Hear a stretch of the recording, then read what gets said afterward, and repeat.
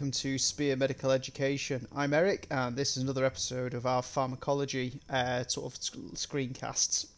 And today we're going to be looking at adrenaline. Now, if you're a little bit ropey with your pharmacology, check out our Pharmacology Foundations video that'll explain some of the really basic sort of key concepts of drugs and how they work and how your body sort of uses them.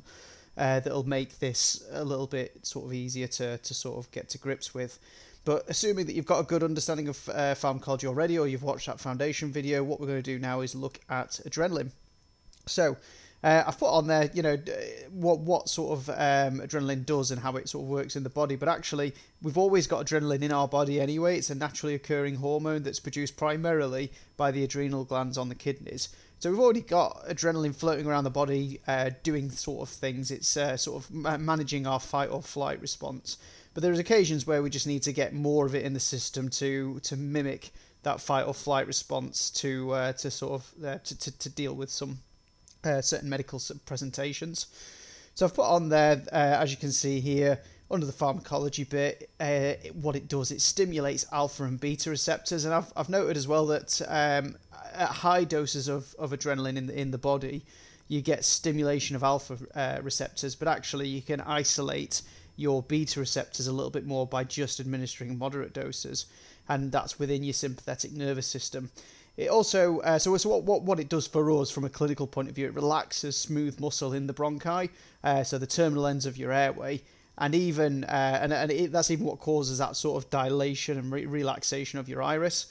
And it's also an antagonist of histamine, so it's going to reduce histamine release, which when you think about anaphylaxis and things like that, you can see sort of how that can also be a benefit to us. It also increases cardiac contractility and causes vasoconstriction. It's eliminated, that is a really, really badly drawn kidney, but it's eliminated primarily through the kidneys. So obviously if you've got good healthy kidneys, it's going to sort of be eliminated through those. It's not hard to imagine a sort of patient that has poor kidney function and this sort of drug being sort of taking longer to sort of work its way out of the system as it does with any other drug. And then presentation, the way we sort of see it in UK pre-hospital practice is one or two presentations really. You've got your 1 in 1,000 concentration, which is usually here in this little glass ampule, and that's the sort of the more concentrated dose, if you like, where we're trying to cause like a really sort of profound effect with it. And then we've got the more diluted version here, the 1 in 10,000, which is primarily used in cardiac arrest, which is why you can see it here in a pre-filled syringe with the box that they normally come in. So, just a quick sort of lock and key type look at how this, an example of how you'd expect this to work. So if this is your your bronchiole, so we'll say this is the lumen of your bronchiole, so this is how wide it is at the moment. It's really, really narrow, and air is struggling to get through it effectively, reducing sort of gaseous exchange and our sort of natural ventilation. Now, we need to, that's constricted in this case due to asthma, and we want to help that dilate. Now, obviously, there's other drugs that we use in asthma, but when it's life-threatening, when the patient's sort of going to potentially die from this asthma attack, we use adrenaline. So we administer adrenaline. It sort of binds to its receptor site, so in this case, a beta-2 receptor. And what we get then is, this is going to be a really poorly drawn circle, but all of a sudden, this is going to dilate and become bigger, allowing more air to pass through and start reversing some of that constriction that we see with life-threatening asthma. So that's just an example of it in use. Like I said, it's just, if you've looked at our foundation video, we sort of hammer on about it a little bit, but it's getting into your heads the idea that you've got these receptors in the body and they've got a lock that only a certain key will fit, in this case adrenaline. So the adrenaline binds to the beta-2 receptor and causes that bronchial dilation, allowing sort of, obviously better ventilation to occur.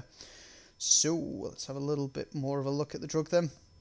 So again, in UK practice, our indications are here. So we're only going to be, as paramedics in the UK, we're only going to be giving it for anaphylaxis. Oh, there we go. We're only going to be giving it for anaphylaxis and life-threatening asthma, and if the patient's in cardiac arrest.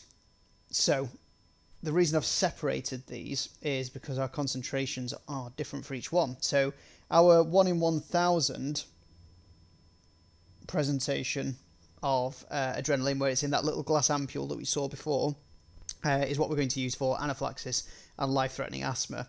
For cardiac arrest, we're going to obviously be giving it intra-arrest, so whilst the cardiac arrest is in progress, and we give it 1 in 10,000, which is that pre-filled syringe in the purple box. And in terms of contraindications, again, for these indications here, these life-threatening indications, there is no contraindications. We can just give it because it's a life-threatening emergency. And like I said, adrenaline is a hormone that's in your body anyway, so we're not introducing anything sort of that unusual that your body's not sort of dealt with already. So there's some of the indications and the contraindications. Some of the side effects, it's stimulating your fight or flight response. So a lot of these shouldn't be sort of too difficult to imagine why they're going to occur. But we can get palpitations, tachycardia, hypertension, sweating, nausea, vomiting, breathing difficulties, paleness, dizziness, weakness, tremors, headache, anxiety, and restlessness. Now I know certainly whenever I've given this drug, particularly your 1 in 1,000, obviously your 1 in 1,000 to your otherwise conscious patients that are suffering with anaphylaxis or severe asthma, they do tend to feel really rubbish afterwards, after you've administered it, and it's not particularly pleasant for them. Personally, whenever I'm administering adrenaline, it's always nice to try and get cardiac monitoring on the patient as quickly as possible, just so you can sort of keep an eye out for any arrhythmias, because eventually you might get to that point where you're sort of looking at the risk-reward benefits of continuing to administer repeat doses of adrenaline because you've still got lingering sort of anaphylaxis symptoms, versus some cardiac instability that you might be causing. And obviously the anaphylaxis, if it's still life-threatening, is always going to win, but we need to know what's going on with that patient's physiology as well. So that's it really, adrenaline in a nutshell. The only other thing that you may or may not know about for sort of paramedics that work in urgent care or sort of minor injury clinics and things like that, another use of adrenaline is for heavily bleeding wounds. So if you've got a wound, a clean sort of heavily bleeding laceration that you're intending on suturing, adrenaline's actually, it's sort of just literally just squirted, if you like, topically into the wound to cause that little bit of vasoconstriction at the exposed blood vessels to allow blood to be sort of wiped away, less bleeding to occur, and more effective suturing to go on. It can also be given diluted post-cardiac arrest, just to cause a little bit of a temporary shunt in people's blood pressure. And certainly in the UK, there's more and more systems that are allowing that to happen. There are more effective drugs that cause that tightening of the cardiovascular system and that temporary increase in blood pressure. But for paramedics, because adrenaline is a drug that's already available to us, it's another option. And like I said, you'll see certain systems out there that allow that to be given. So that's it. That's adrenaline in a nutshell. Thank you very much for listening. I'll just drop us back here onto what they look like. Thank you very, very much for listening. If you like what you've heard, if you want to sort of get more of these kind of videos, please throw us a like and subscribe. And we're aiming to sort of create one of these for most pre-hospital drugs eventually. Thank you very much.